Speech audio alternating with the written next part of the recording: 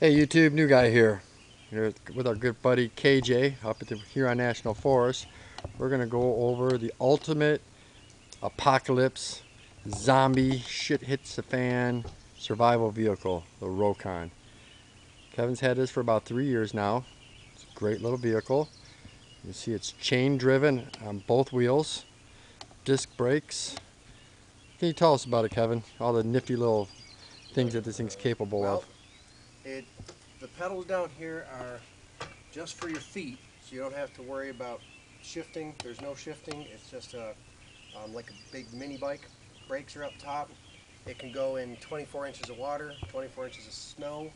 You can actually float it on its side as long as you keep the air cleaner above the water. So you lay it on this side because the tires and the rims are hollow.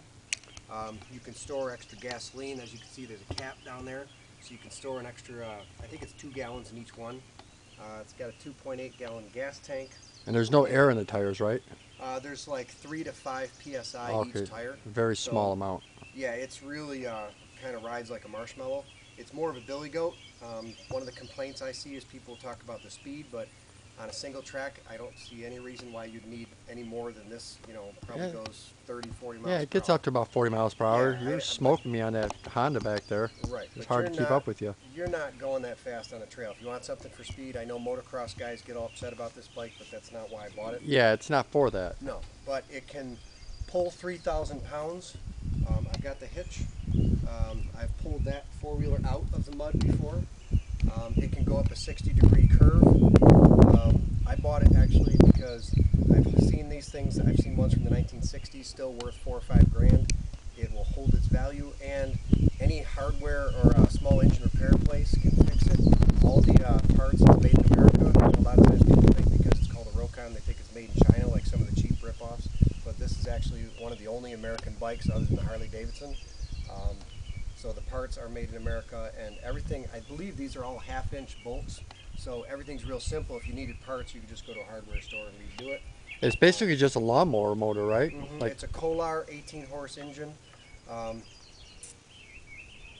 so again, it's low-end power. Oh, to shift, it doesn't have gears, but there's 3 speeds here. So all the way in is third.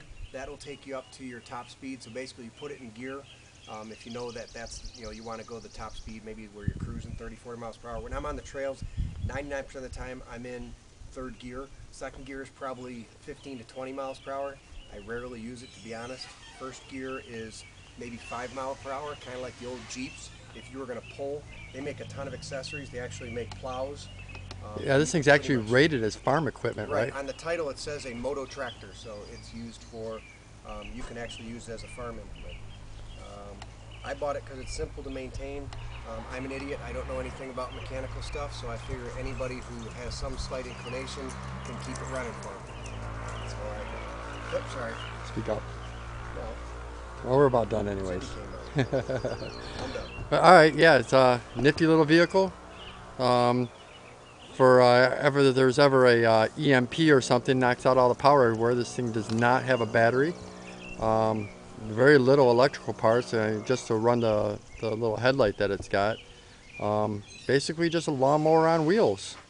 It goes pretty quick, like Kevin said, 18 horsepower.